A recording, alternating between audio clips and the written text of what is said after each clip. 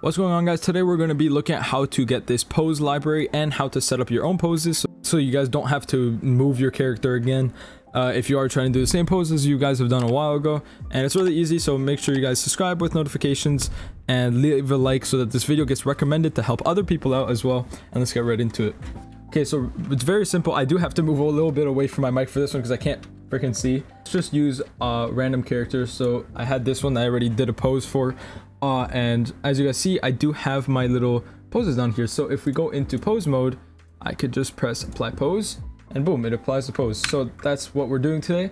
Very easy. All you got to do is get one of these little pages. I completely forgot how to do that, but if you do have a free one over here, you just switch over to asset browser over here.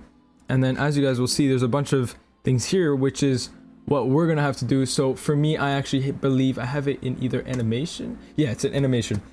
So as you see, I have my little asset browser down here, and if you go into pose mode, you can actually select everything that the person is doing, like that your character is doing or whatever you have, and you could just press create pose assets.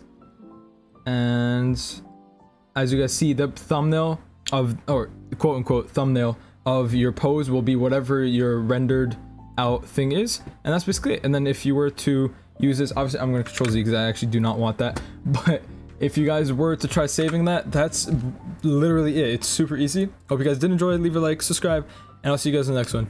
Peace.